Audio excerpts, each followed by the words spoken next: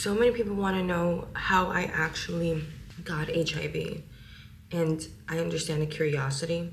It's been about 24 hours since the woman that raised me, the girl that I've loved the most, my grandmother, passed away.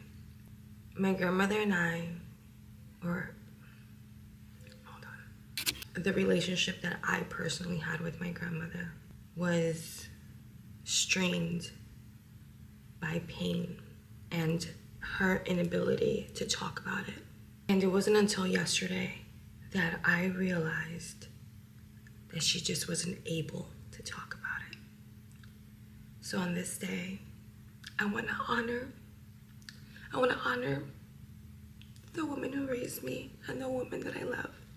I want to honor my grandmother by sharing my story and not keeping silent like she felt she was forced to do.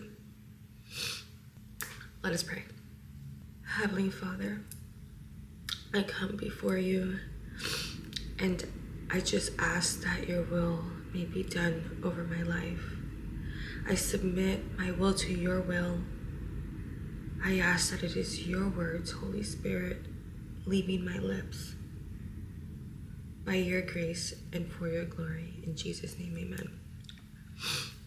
So many people want to know how I actually got HIV, and I understand the curiosity. However, I wasn't ready to talk about it. I didn't know how to talk about it because I still hadn't processed what actually happened to me. On the night of March 12th, let's actually back up a little bit. The day before I was supposed to go on a date, I wanted to get tested first. I don't know why. I just felt like I wanted to get tested first. That's what I wanted to do. So I went to the clinic and it took longer than expected. And so by the time that I was out of the clinic, my date was like that he couldn't do it because he wanted to have like an earlier dinner, an earlier night. So for us to just reschedule for the next day. And I said, okay. And I was also like an hour and a half late to dinner the next day anyway. We rescheduled for Tuesday. And that's how I just knew it was fate, it was destiny, it was something that was meant to happen. It was God's will. Because had I gone out to dinner that night, I wouldn't have met him. But who knows what would have happened. We go to dinner. At this point, I'm really trying not to drink. I explained to him that I'm not drinking any hard liquor, but I'm down to have wine. I've never really had wine before. I only did like tequila and Hennessy. And so I didn't realize that wine could get you as messed up, if not more. He got me a bottle of the finest wine that they had at Nobu. A bottle. I didn't recognize the red flags, trust me, I didn't. I thought he was just being generous. I guess everything is going okay. At this point, I'm still pretty violent when I get drunk. I wasn't a happy drunk for a very long time, especially towards men. My anger was always geared towards men, for the most part. As we're leaving the restaurant, I'm already in and out of consciousness, so I'm not sure what's actually happening or how far I walk to get to the hotel. I do know that there's a bar downstairs and like in the lobby, and I get like a drink at the lobby as well, maybe two. It's embarrassing. And I'm not even gonna get into it, it's in my other video, but I had started working out and I started taking pre-workout and it was not sitting well. I'm like very lactose intolerant. If you know, you know.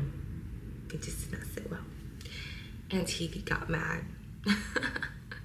And so he kicks me out of the room. He's like, I can't deal with this. Like, this is not what I signed up for. He kicks me out of the hotel room and doesn't get me an Uber. I don't know if I even let him get me an Uber. Like, I really don't know. But it doesn't matter if I let him or not. He should have done it. Gotten me a cab, made sure that I got in it. I was very inebriated. I had no idea where I was. I begin to walk, I guess, and I'm not sure how far I walk. I don't know what happens, but I do know that I'm being followed. Like I said, I am very violent when it comes to men, especially when I'm drunk. Apparently I was being recorded. And I say apparently because like I remember a little bit of that, but not the whole thing. This guy crosses the street and he has like a phone in my face, and I guess he's trying to like really catch me like out here like slipping. I push his phone off, like he's holding it like this, and I like push it down and it falls. But he curses me out a little bit, and then he gets it back up and he puts it in my face, and then I spit on him. And then when I spit on him, he punched me in the face. So at that point, I'm on the floor, knocked out. Like, he knocked me out cold. The next thing I know, or the next thing I can remember, someone is picking me up. And at this point, there's a group of people. But someone is picking me up, and he's like, yo, are you okay? Are you good? I just remember his voice. I don't remember much of anything else, but it was Angel. That's not really his name, but that's what he introduced himself as. He picks me up from the ground, and he's like, I'm like stumbling on my steps. He hands me my purse, I guess. I don't know. I really don't remember that part of it. Like I said, he's with his friends. I later find out that these are not his friends. For the most part, these are just people that he does he used to do a podcast with. And by the way, the reason that I know that I was being filmed is because the guy who filmed me, once Kingface passed away, and I started sharing my story on Instagram, he DM'd me and threatened to share this video if I didn't do an interview with him. It's crazy. At this point, they're like, how do we get this girl home? The best thing would have been to call me an Uber or a Lyft, but I don't know if they wanted to spend money on me or if they were broke. I'm not sure. Didn't feel like I was worth spending $1 on or $50 on an Uber or Lyft. So they decided that they were gonna be the ones to take me home, or he decided that he was gonna be the one to take me home. And I say that he was the one that decided to take me home because while we were on our way home, like his friends were like suggesting to leave me on the side of the road. And Kingface was like, nah. Every single time he would ask me for my address, I would be like, suck my... I remember that. I laugh about it now because, yo, like, what was wrong with me? Like, what the heck? What was wrong with me? I guess he drops off everyone that he needs to drop off. And then I'm in the car with him. I don't know what happened in the car, but I do know that he didn't take me home. He didn't have a home to take me to anyway. We go to his place, and when I tell you that when we're entering his place, because you had to go through like, it was like a side door. I don't know why we couldn't go through the front door.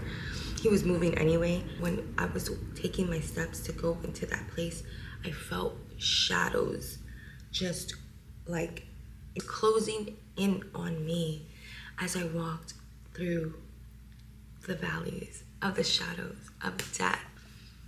Everything got pitch black, and I don't mean in a way of like blacking out. Maybe I was blacking out of consciousness, but I'm telling you, it felt like death itself was like had consumed me. I thought I was going to die, and I couldn't stop it. I couldn't stop what was about to happen. I enter, and I don't remember much when I'm inside. It smells like dog piss. Like, it literally felt like a trap house. Like someone was like squatting there. But anyway, it smelled like mad dog piss. He had 2 dogs. That's basically all I remember. Like going past, like, I guess the living room and then into the room. And I don't remember anything else after that. And I thought I was dead. But I wake up the next morning. My mind starts trying to put the pieces together. Like, am I dead? Am I okay? Because I felt off. I had a black eye. Like my head hurt, my body hurt. And then I start like fluttering, my eyes opened, and I don't recognize the room that I'm in. It's like red walls. I might as well have been in hell. I can't open my eyes, so I only was able to open one eye. I don't remember which one it was. And then that's when I start to cry, because I start to kind of remember what happened the night before, even like what happened with my date. Like, there was just so much like things to unpack, and I was so embarrassed, was so scared because I didn't recognize where I was. And I'm like, who am I with? I was just holding myself like this as I wept silently. And I guess not that silently, because Angel hears me. He comes behind me and he hugs me. He hugs me, he gives me a big embrace. And he's like, it's okay. I turn around and I see his face. For like a split second, I'm relieved, because I'm like, all right, like, he's kind of cute. I just go into his arms and I just start weeping. And he's like, you could have died. He's like, you really could have died. Things could have ended up so much worse for you. He says, like, imagine if I wasn't there. Something worse could have happened to you. Thank goodness I was there. The manipulation started from the first second I gained consciousness. Once I grabbed my bearings a little bit, I realized that I didn't have any clothes on. And I'm like, did we have sex? And then his face just goes blank, like he's all ghost. And he was like, no, we didn't have sex. And then I'm just like, okay, like you don't have to lie to me. Like, fine, I realize that we had sex. I'm not wearing any clothes and neither are you. Did you use protection with me? I need to know if you used protection because I just got tested yesterday. And then he's like, well, of course we use protection. And I should have known then that he was a liar, because like he first said that we hadn't had sex and then he said that we did and with a condom. I should have known. He was moving that day and he decided for me to like spend the day with him. Like I could have gone home, I guess. I was scared to go home too, like just to see my parents, well, to see my mom, and then to have to explain to her what happened to me. Not something that I was like super excited to do right away.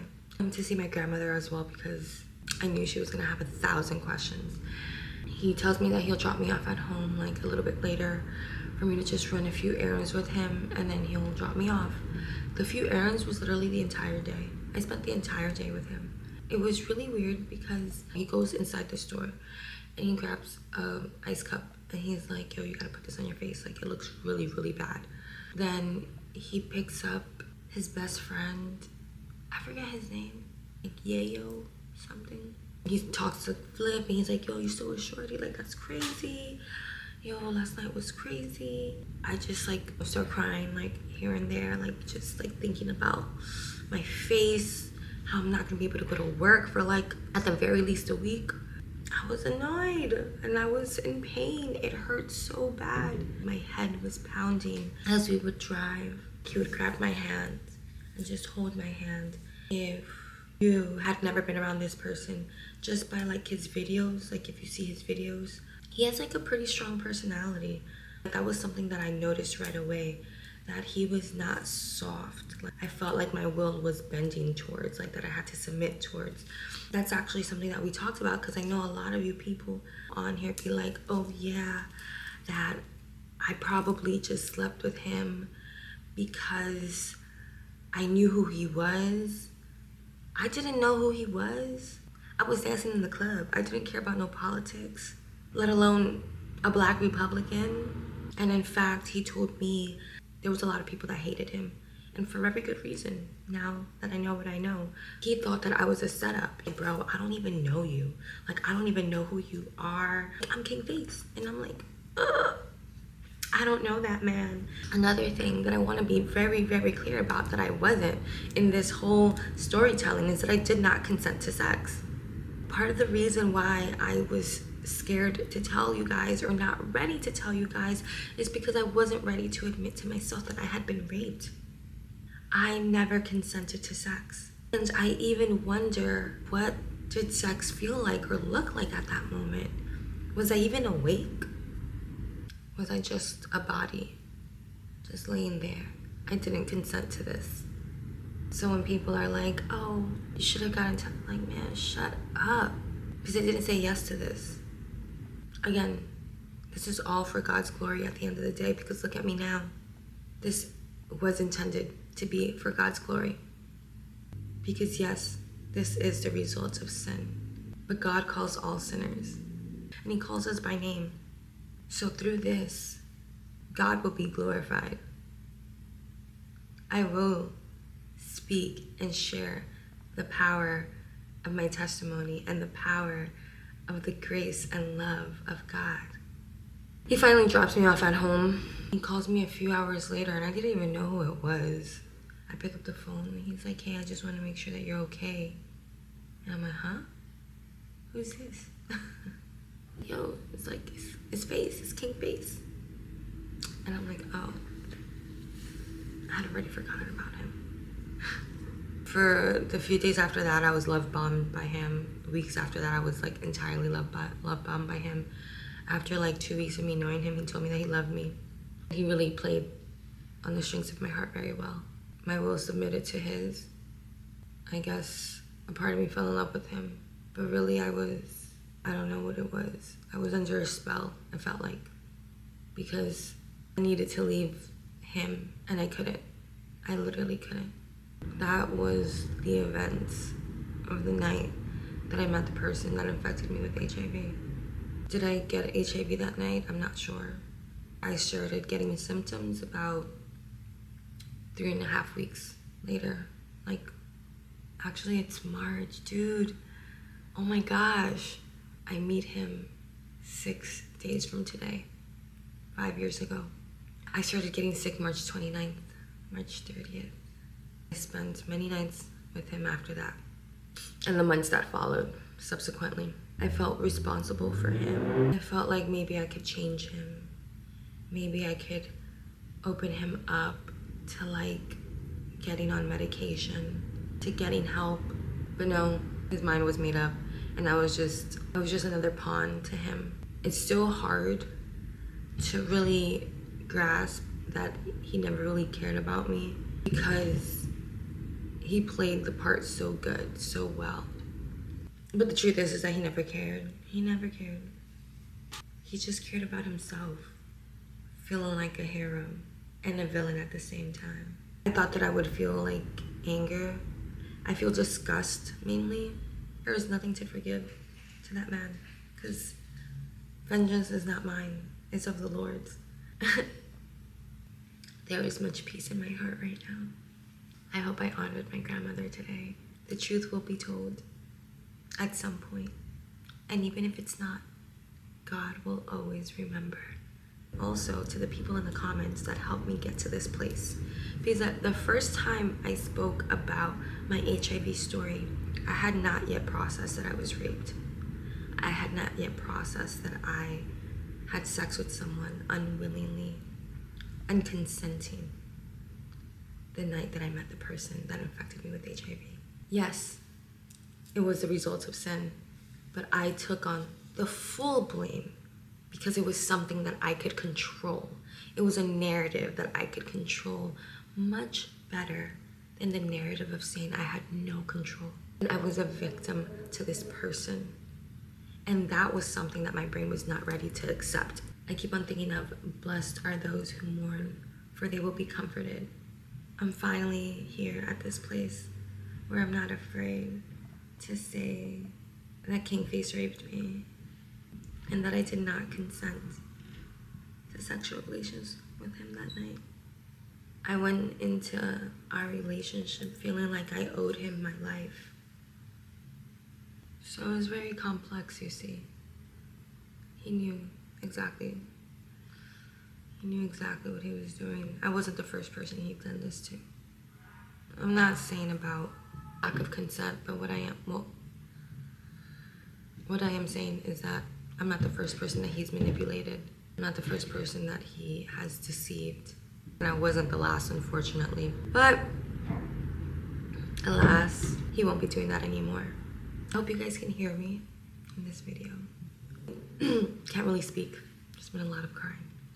I thank you for your support. I love you guys. Bye. Love you, Grandma. Mi abuelita bella. Maybe see each other again.